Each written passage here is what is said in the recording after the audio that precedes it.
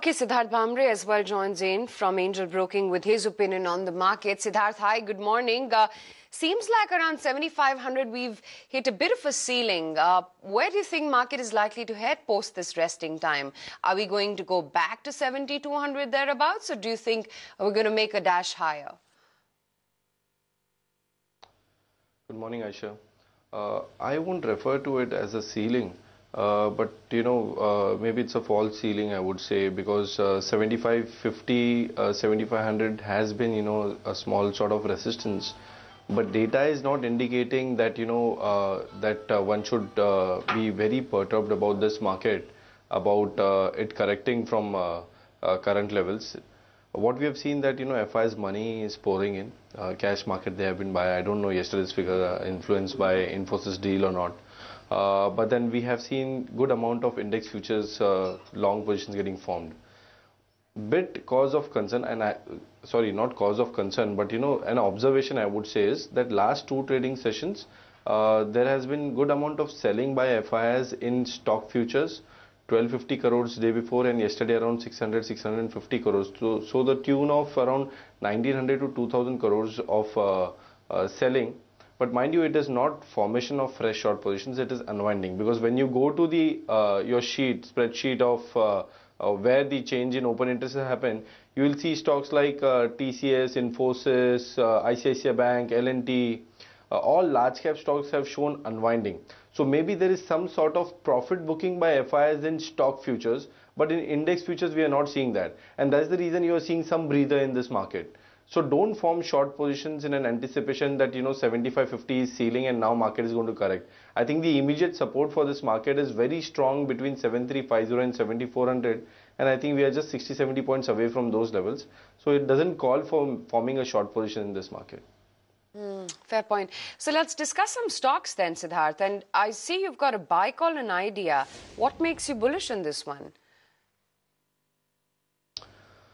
So we have been, fairly optimistic in idea. Even when market were falling, last series, we had seen that the stock was quite resilient and took strong support around 100, 102 odd levels.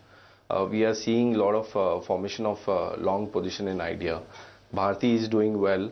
Arcom being such a volatile stock has not been falling to so much what it did in last series, despite market being volatile of late. Idea has been consolidating and we are expecting a breakout. In between, breakout did happen above 106, 107 odd levels, but stock did retrace back. I'm expecting big move in idea in coming weeks and months, but for time being I'm expecting it to go back to 114, 115 odd levels. One can fix stop loss around 102 and go long in this counter. Parag, we've discussed this aspect with you several times that you like road construction names. You've liked them for a while now. What is the way forward for some of these road construction companies? Because that's one space which has been in a outperformance groove, and some of these stocks are no longer cheap now, Parag. Yeah, I completely agree that they are not very cheap, because when I started seeing KNR, it was at 90. Now it is, and at that time it was trading at 7-8 times. Now it is trading at 15-16 times. But the outlook has significantly improved, and that will actually play out in FY18 earnings. Because see, right now they are getting orders. Execution will happen in FY18. So it is meaningless to look at quarterly numbers right now for these companies. The way to look is that the companies which are in right space, that is road EPC, or say something like ITD cementation, which does marine work, or NCC, which is a diversified play. KNR and PNC, of course, are mainly road EPC players. And what I look forward for is that the balance sheet comfort. If the debtor days are below 75-80, which is the case in all these four companies. Debt to equity is very comfortable, and they have expanding order book. Imagine a company which does a top line of 900 crores getting a 900 crore order in a single day, and that too, it is within their geography. So, for example, KNR gets order within his south region, or PNC Infratech gets order in UP, where it is very strong. So they have the equipments over there. So it becomes very. They can easily manage 13-14% margins also in these large orders.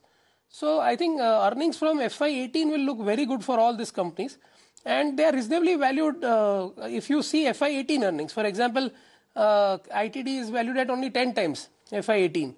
KNR is right now valued at around 12-13 times FY18. So PNC Infratech, if you remove their BOT business, and see all these four companies have taken a call that now no more BOT. If at all, some companies like PNC might do some hybrid annuity business, but so BOT was something which was very causing a lot of concern, because there you have traffic growth as a key monitorable, then WPI was a key monitorable, and traffic growth has not picked up significantly because of the sluggish growth. So all these four companies have taken a call that they are not going to do BOT. In fact, ITD is a pure EPC company. KNR is almost a EPC company. So I think all these four companies have great future ahead in my view.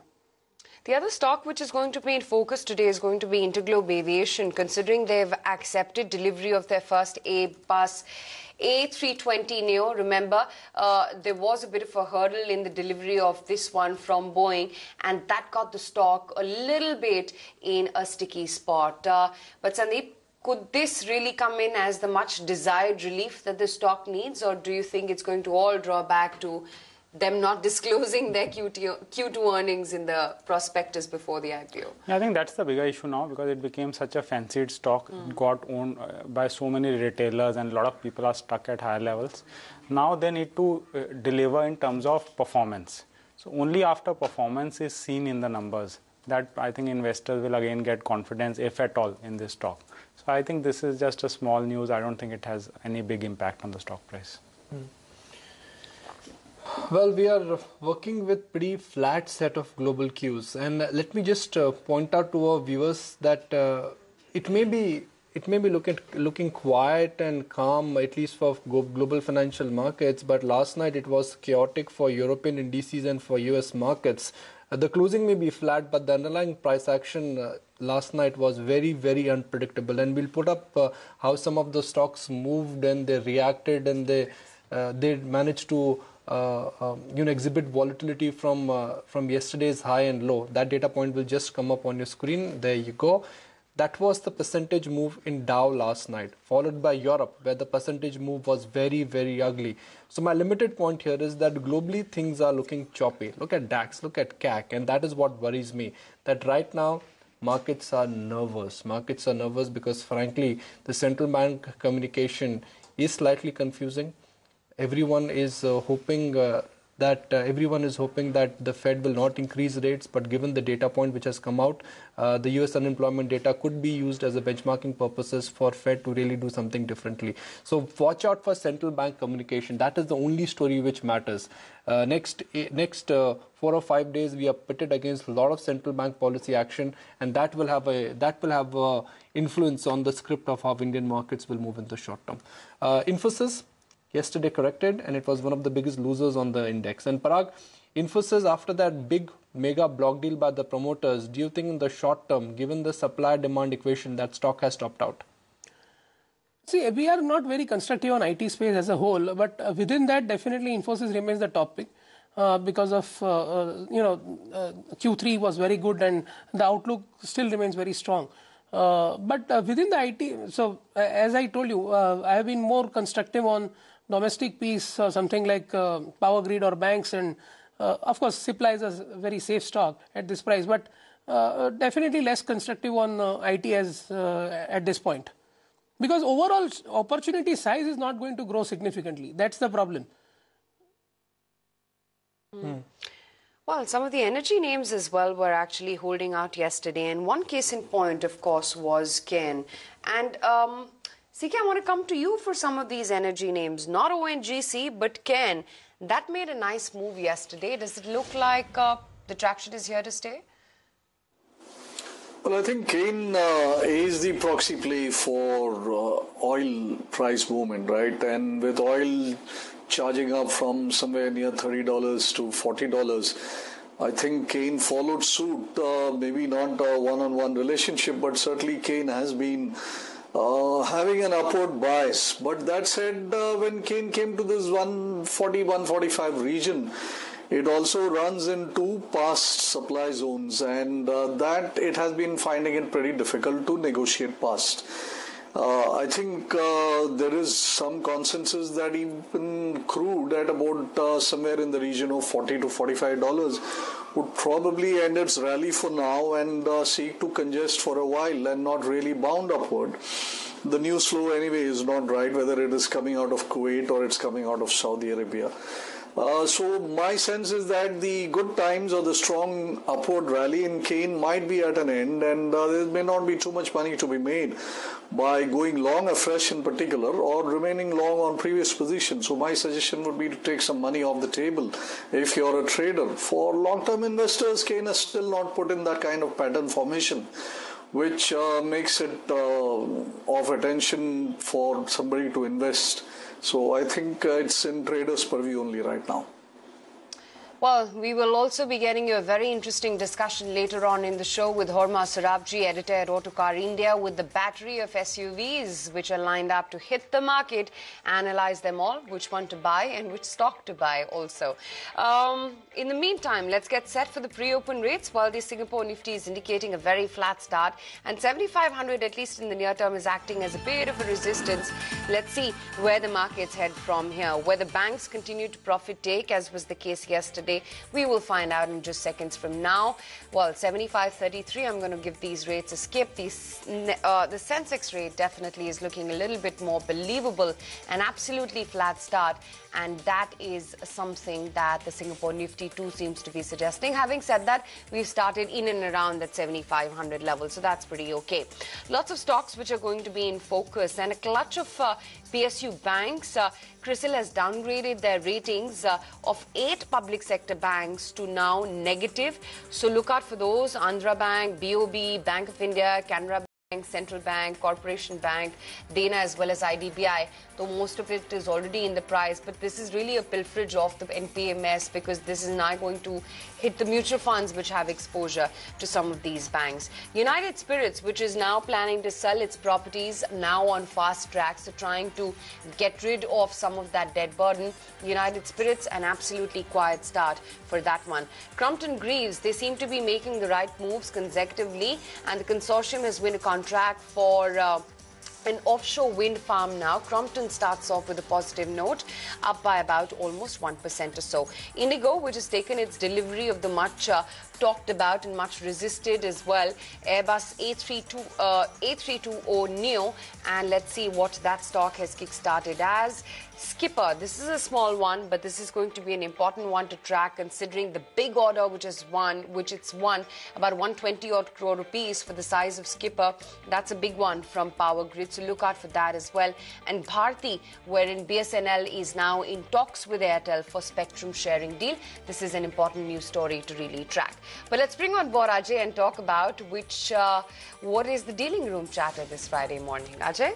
Good morning, Aisha. Aisha, markets are still nervous about the way how global markets really absorb the commentary from Mario Draghi. So not many brave buy calls coming in. In fact, out of the 3, 2 are sell calls and 1 buy call. Let's start with the sell calls. IDBI Bank, that particular stock ended at day's low yesterday. Fresh shorting was seen. In fact, the data shows that there was hardly any delivery, but fresh short buildup was very high. Watch out for that one. A lot of negative reports. In fact, some of the analyst community say that the QIP and strategic stake sale plan actually may go in abeyance as well. So watch out for that one. Apart from that, Vedanta. In fact, the overnight data also shows that a lot of European stocks came under pressure because of metal rallies fizzling out, and the Glencores and Valias of the world are actually reversing. So they believe that the stock which went from 40 to 90, the gains may reverse here as well. One buy call coming in, especially on a day when real estate bill has been cleared, and a stock which is very high degree of corporate governance and practices is Godrej Properties. That is one stock. Dealers believe that with the passage of this bill, companies like Godrej Properties will start getting more premium in their own sector because of good practices. In fact, their new project called The Trees in Vikhroli is also getting very strong response. The delivery-based buying is picking up in that particular stock according to dealers. Thanks a lot for that. Now let's go to Darshan. He's standing by with what JP Morgan has to say on ICICI Bank.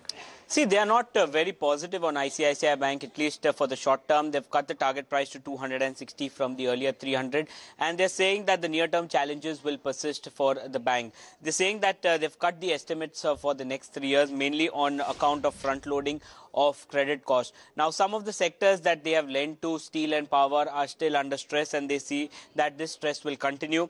They're saying that the asset quality headwinds will continue on ICICI Bank. And finally, they're saying that fee growth structure will remain muted given the fact that corporates are facing a lot of pressure. The other factor you have to watch out for ICICI Bank is yesterday most of the ADRs closed flat, but ICICI was the one that took the big hit. It was down close to 3%. So probably should react negatively in trade today. Right. Right, Ajay. Darshan, I beg your pardon. Thanks a lot for that.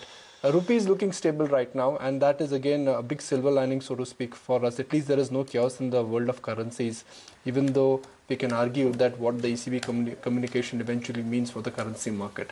Parag, jump in on ICICI Bank. I can argue both ways. I can prove it on paper that ICICI Bank is the cheapest private banking stock, and I can argue back and say that ICICI Bank still has a large exposure to power, real estate and infra. Yeah, I completely agree with you see, on one hand, they have large value sitting in the subsidiaries also, both life insurance, general insurance, AMC business, which is very good. And on one hand, definitely it's a strong bank with 40% and above CASA, very good cost to income ratio. So from longer term perspective, I think it is a great buy. But as I told, when it was quoting at around 180, 190, I think that's a great price to be in. But after this rally and looking at the headwinds, specifically in the March quarter itself, where they'll have to take accelerated provisioning again because of RBI's AQR. So I think I would like to buy it on dips and right now focus on something like Kotak, where they have very, very limited exposure to highly leveraged corporates, although it is very expensive. But in my view, see, I look at this from this perspective that right now our total advances are around 70 lakh crores. Kotak on a consolidated basis, including ING and including their NBFC business, Kotak Prime, total book is around 1,40,000 crore, which is just 2%. Now, our credit growth is going to be easily 10 to 12%, and it will only accelerate as the commodity prices move up. So, Kotak has to just gain 2% incremental market share to grow at more than 20%. And which is easily possible because most of the PSU banks, apart from SBI, BOB, will have capital constraints to grow. So, out of the total 70 lakh crore system, it is just 1,40,000 crore.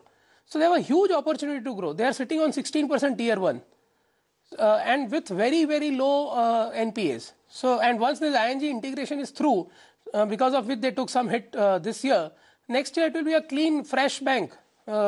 So, ready to, accelerate when economy actually moves up. So, I think right now I'll be more comfortable there. But definitely ICICI Bank on a dip makes a lot of sense. Siddharth, what is your own sense of how banks are likely to pan out? Because post-budget, you saw a big recovery come in the entire PSU banking pack in particular. But off late, they seem to be, in the bout of profit-taking. Yeah, so you've used a right word here, Aisha, profit-taking and not formation of short positions. What we have observed that previously, before this budget, whenever there was bounce which was happening in PSU space, that was happening because of short covering, and then again huge pile up of short positions used to happen. Now we are not seeing those positions getting piled up. Means I understand the arguments of some of the private banks, how they are looking better, but two main banks and which has huge weightage in Bank Nifty, which is Axis Bank and ICICI Bank, have rallied significantly. They are consolidating at this point of time. We are not seeing fresh short positions getting formed as of now. Concerns over NPA remain agreed, but from a trading perspective, unless and until we don't see formation of short position, these stocks may not correct significantly. In fact, after some consolidation, I'm expecting ICICI Bank and Axis Bank to do better. We were biased towards PSU banks prior to budget. Now, after 1 week of significant rally, we are more biased towards private sector banks doing well, including some of the names where the stress quotient is high, like ICICI Bank.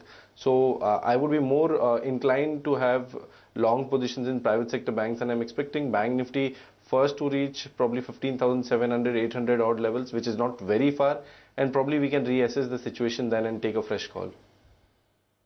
Okay. Rupee is looking stable. SGX is looking flat. Asian markets may be down, but they are not completely out. Even though we've seen a lot of nervousness, a lot of given back, a big swing last night, at least in the European markets, that has not really translated into something very negative for Asian markets. What about real estate stocks? The logic says that the tone of the real estate bill is more consumer friendly, and that surely will have an impact on the real estate sector and the cash flows for some of the listed companies. But none of the real estate stocks are completely down or out, because markets knew this was coming, and I think markets had smartly adjusted some of these stocks well ahead of the event. Mitesh, we discussed Tata Steel yesterday. Let's revisit that one, because Tata Steel for the moment looks like is in some kind of an outperformance mode. Oh yes, I think very clearly, most of these metal stocks and some of the names which had corrected way before the market went into decline, I think have gone into a stronger mode. Tata Steel to me, I think appears that it's started rally. We should see it head towards levels of around 315 or thereabouts. And then if you have a breather, I think eventually we'll look at higher levels, but I think around those levels there could be some profit booking, and this rally might take a breather. Yeah, some of the other active participants in trade, and I just want to check in on Sun Pharma as well, considering they've made a class 2 recall of one of their tablets in the US. The reason for recall being failed impurities and degradation. So let's just check in on how the stock is performing right now. It's currently lower by about almost 1% or so. Mitesh, a quick call on Sun Pharma on the charts? See, Sun Pharma is mostly, doing a range. I think it's not giving any kind of a clear directional bias. But if we're to start getting past levels of around 885, 890, then I think there could be a trading breakout. Else, I think 840, 885 remains a short-term range for the stock. Okay.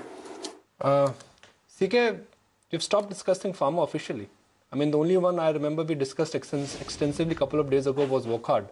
Pharma was something which we would discuss on a daily basis, on a regular basis, and every second question was targeted towards a pharma stock. CK is more into the granules kind of stories nowadays. Yeah, I think pharma has been waxing and waning on the markets. If you look at it from a near-term perspective, I think very clearly, if you look at them as a bunch, you take Cipla. I think perhaps with the exception of maybe Ajanta Pharma, for example, which has actually pushed to a pretty decent level. I think most of the other stocks have been down and they've just rallied. That would include even things like Aurobindo Pharma or let's say Dr. Reddy and Divi's Lab, etc. So maybe the kind of gung-ho attitude which people had towards the pharma as a pack and looking at them as almost infallible in a rising market, that seems to have changed. And people are taking a more circumspect view. See, Cipla has a lot of takers from the fund side, but somehow the market never wears Cipla very well, and there is always some kind of supply coming in.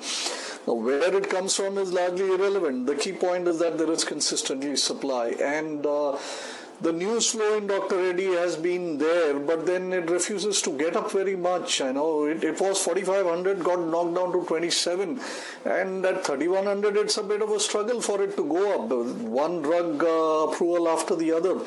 So there is a change, there is a shift in the way people, the more active players in the market are looking at pharma. So I think it's going to remain a trading sector and not really something which is going to be pursued very aggressively. Even stocks like, if you take from the mid cap, like let's say APLL, which is your Alembic Pharma, etc., which had such fantastic results and big, let's say, milestone payments, etc. I think even those are under pressure, and even those are not really moving up. It's only very, very stray counters like, small cap stocks, which are not so much well owned and where the momentum can be good. Those are the ones which are keeping the pharma flag flying. The big ones are all stalled. That is what it seems like. Okay. And CK, what would be the top stock idea for the day? Just the name. HDFC is what I would run with. 1150, stop 1135, targeting 1175. Okay, HDFC and a buy call on that one. Mitesh, what about you? See, on the short term, I would choose a buy on UPL with a stop at 438 for target of 465. Siddharth, let me get a trading idea from you as well. Yeah, Nikunj, we have been negative on Infosys, so Infosys may continue to be under pressure. And one more stock which we are initiating short positions, or we initiated yesterday, is Hindustan Petroleum. Oil prices are going up, so sentimentally negative for this kind of stocks. And we are seeing fresh formation of short positions. The recent rally was purely because of short covering. Haven't seen any formation of long. So some retracement from higher levels would happen in this stock. So trade with negative bias for stop loss and target mentioned on your screen. Gentlemen, stay with us. 60 seconds to go. Last trading day of the week. Frankly, given the kind of global cues we are working with, we should not expect anything special.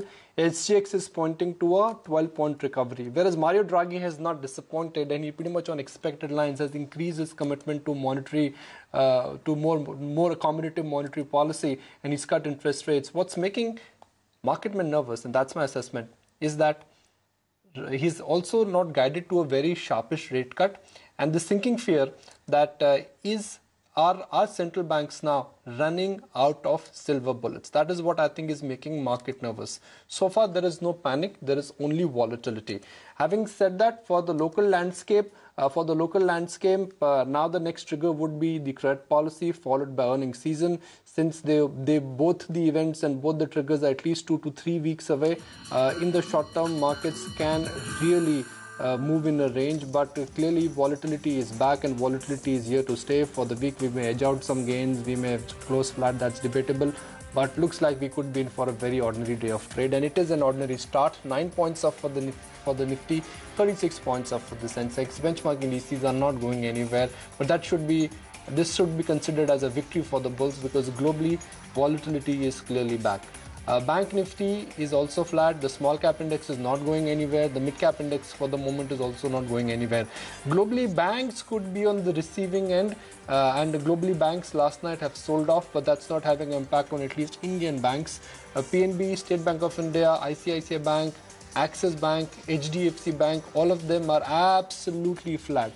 Reliance Industries on Thursday caved in. Infosys had that huge supply effect. Reliance now seems to be stabilizing. Infosys has been in an outperformance mode. It's a flat start for Infosys. So I'm struggling to find a absolute mover, at least on benchmark indices.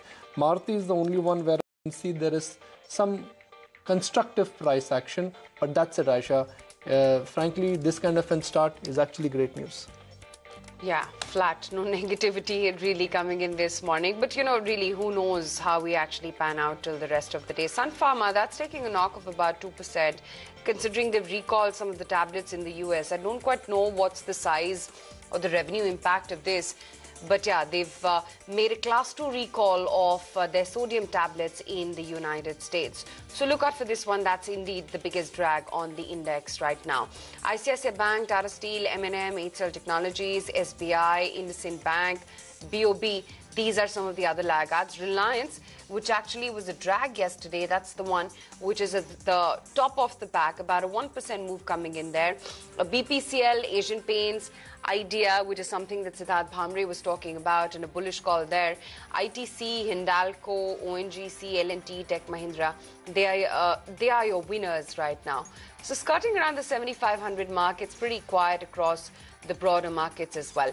Let's check in what the liquid universe then is up to and whether there are any movers there. Concor, that is the top mover right now. That's holding up by about almost 1.5%. ITC gets off to a smooth start. Coal India, Wockhardt, Vedanta. So largely the Nifty 50 names are the ones which are in leadership position, at least with the price gainers within the F&O basket to start off the day. Just Dial, well, losses continue, 1.7% lower there. DLF down 1.4%. Grasim, Havells, these are your losers this morning. And you're seeing quite a significant OI gain to start off the day on DLF as well, which is a loser. DLF futures are down by about almost 1.5% there. There seems to be a bit of a disparity, or quite a bit of disparity actually, within the cash and the futures market when it comes to names like DLF. But yeah, nothing sort of start, no complaints really. but no big bang move either. The market breadth is just about okay, and the market breadth is not caving in, and that's actually great news. So one is just getting a sense that today could be one of those days where you may move in a narrow range, but within that narrow range you may see a lot of volatility. Now what is keeping the Nifty higher? Largely Reliance, to some extent Infosys, that's about it. DLF is at 107, it's moving up on very strong volumes. We've seen constructive price action actually in HDFC off late, and I want to revisit Crompton Greaves, which now stands at 151 rupees. Coal India, the dividend factor has kicked in, 324 rupees for Coal India. So okay, I mean nothing large. This is pure consolidation, no large fireworks on the upside, no large fireworks on the downside. Too many stocks are not in news. Lot of globally and locally, lot of attention now is really centered around what central bankers will do. One central bank has indicated the next communication comes next week, when we will hear it from the US Fed. CK, a flat start, and I would say a very boring start. I think it's going to eke out as a boring day as well. You're going to have mixed situations like you indicated, and it's just going to churn. I think even in the large cap stocks, it's just going to churn because there doesn't seem to be any clear-cut direction. So stray volatility here and there, and maybe a better day to go off to the movies rather than participate in the market. Okay, M&M Finance, that's your top story. So I finally found a buzzer there that's holding up by about almost 2%. M&M Finance, it's currently looking good. 233 is where the stock is. Strides Arcolab is not bad. And, well, Granules, a big mover yesterday and today too. The traction on this one continues. A nice 2% bump up is what you're seeing on this one too. Concord, Divan Housing, these are the clutch of names which are holding out pretty okay. Siddharth, I don't know how closely you track these two, but at Divan Housing and M&M Financials, would you have an opinion on both these? Yeah, I do track them quite closely. In fact, Divan Housing is showing a lot of strength. It has seen formation of long positions, but I think it is heading towards its strong resistance and looks unlikely to breach it anytime soon, which is around 190. Still, for a momentum trader, it's a $10 from current levels. They may, continue to trade with positive bias. As far as M&M Financial is concerned, even this stock has shown strength. It made around 240 some resistance. Consolidating, may not go below 220 mark. Probably at dips around 220, one can think of going long again here. We here too, after initial short covering, we have seen formation of long positions. So these two stocks within this NBFC space can perform well. Good chatting with you. Let you go on that note. Let's also check in on what Interglobe Aviation is up to now that the much delayed Airbus A320 neoplane is in their fleet. So let's just see what that stock is up to. And it's holding out 1.5% higher for Interglobe Aviation. 819 is where that stock is right now. DLF, Godrej Properties, HDIL and other realty companies. Let's check in on those as well now that the realty bill has finally gotten to go through in